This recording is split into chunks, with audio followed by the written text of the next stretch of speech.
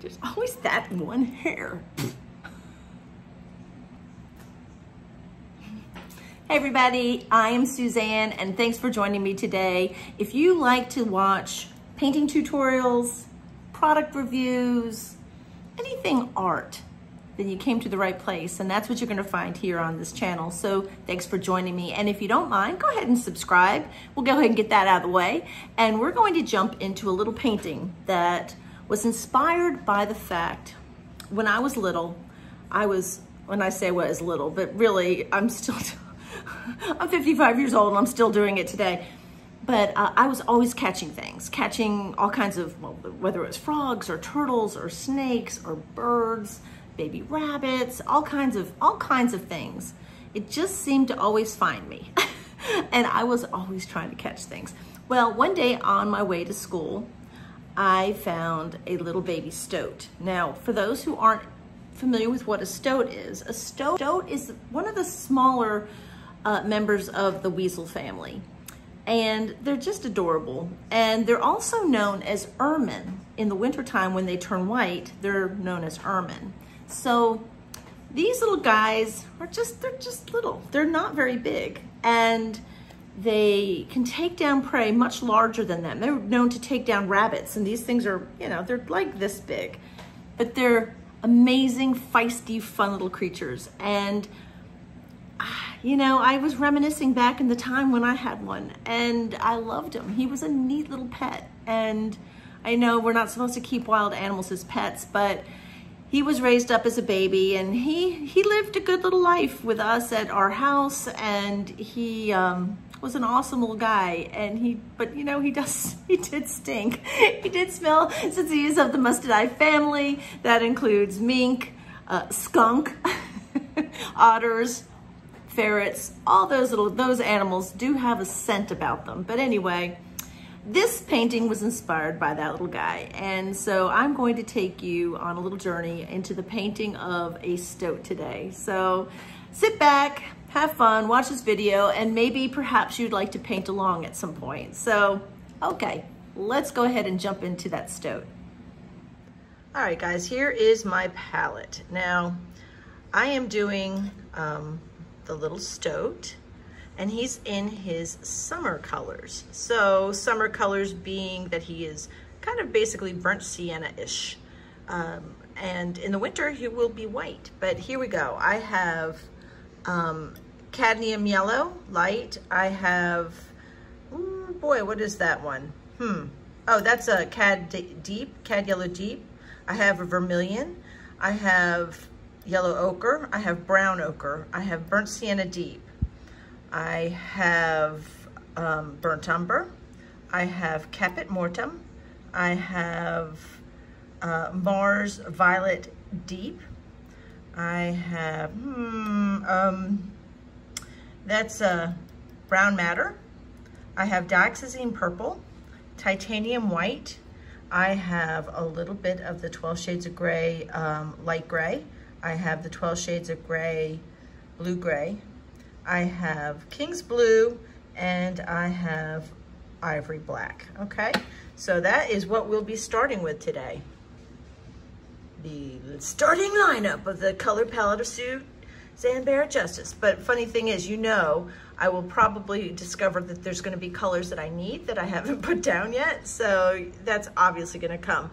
But I am starting off with a little light sketch, and I have a little reference over here that I've actually copied off one of the free sites, and it will be manipulated quite a bit because I'm going with a different background altogether. But here's our little stoat ready for action.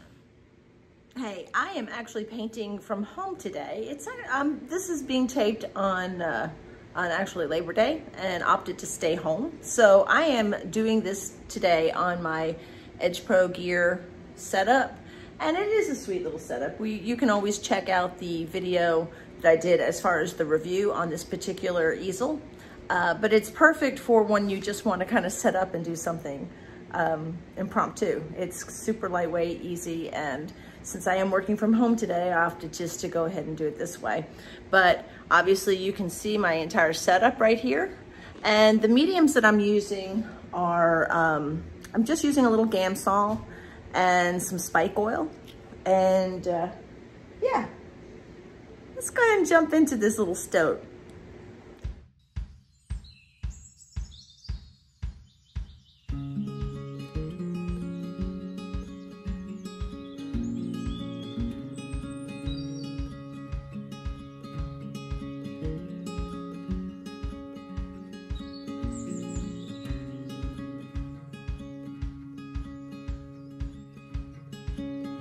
Okay, so I wanted to show you the proper angle so that it doesn't look completely distorted, because when you look at it from this angle constantly, it looks a little funky, a little distorted, but hopefully this is a little bit more correct. Anyhow, the background color that I'm putting in here is actually a combination of burnt umber and, oh goodness, Prussian blue, and the, oh goodness, what green is it? It's a really intense, oh, it's Hooker's green, sorry. So it's Hooker's green, burnt umber, and, oh, I'm sorry, my dog is barking. She's old and she thinks she hears things when there's really no sound. But anyhow, and I want to go ahead and leave a little edge because I want to try to create that little bit of a glow around this little stoat. So what's gonna end up happening is this background here, it's going to be very dark, but I may suggest some plant life and things like that. And then I'm having him perched on just almost like a rock bed. They generally like to have shelter in like old stone walls and wood piles, and you know, they need to have, you know, they like their shelter. So I always, you know, I never want to leave my animals unprotected when I'm painting them. So anyhow, so these will become rocks, so I'll probably be putting in a lot of the dark values in around the rocks. I want to use a lot of greens in the rocks, so they will have moss and that sort of thing on them, simply because I'm using a lot of orangey reds, and so orangey reds and greeny blues really look nice together. I think that's a nice complementary boost to a painting. So anyway, I just wanted to go ahead and show you what I've got here. And of course, here's the palette, and it is a big old mixed up mess, but basically here I have a lot of my Stoat colors. I have the cooler versions of some of the Stoat colors. I did add some other paints to the palette since I initially opened up here today. I did add a little bit of Michael Harding's magenta. It's a quinacridone type magenta. And over here is some of the background colors that they added. The Prussian blue, the Hooker's green, the other green that I haven't touched yet, but I'll let you know what that is, and the umber. So you can see this is basically what I'm dealing with here. And this is about where the little stoat is at this point. So we'll continue on to time lapse.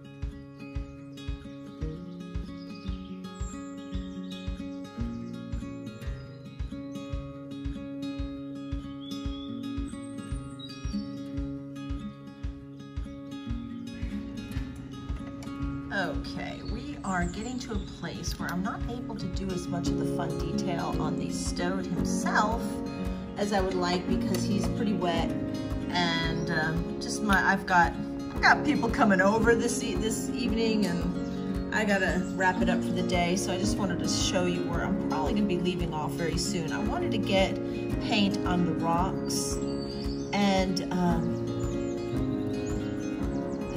I explained earlier that I wanted to be able to include a lot of the complementary colors. So I wanted to have some blues to go with my oranges and greens to go with the reds, and that's what I'm doing here. So I'm just kind of laying these rocks in, and I just want to make them look, I don't know, craggy. Is that a good word?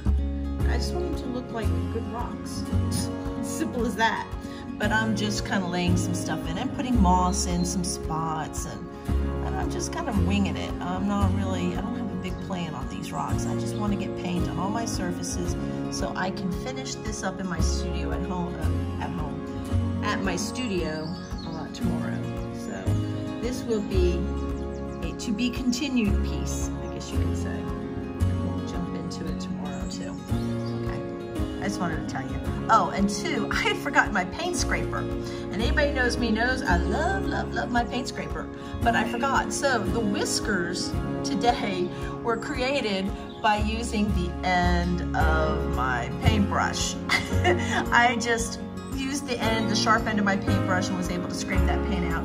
That actually makes a very soft, believable whisker, and so that's a little trick that y'all can do too. It does make for a good whisker. So, okay, so this is probably very close to where I'm going to leave it off today. I may paint a little bit more of the rocks though.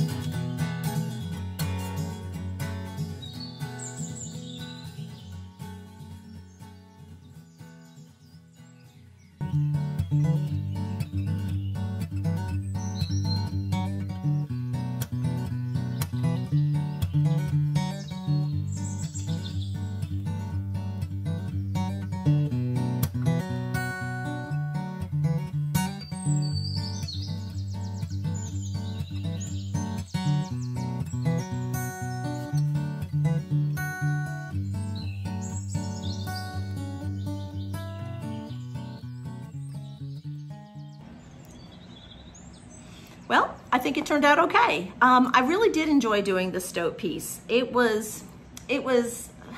brought me back to my childhood and my friendly little Stoat that I had that stayed with me for a long time. Yeah, so if you have any questions about anything that I went over in this video, please leave it in the comment section. I'd love to answer them for you. Could be about my paints, my palette, my paintbrushes, or perhaps you want to ask me about my little Stoat. That'd be fine. I look forward to that kind of thing. And if you like this video, please give it a thumbs up.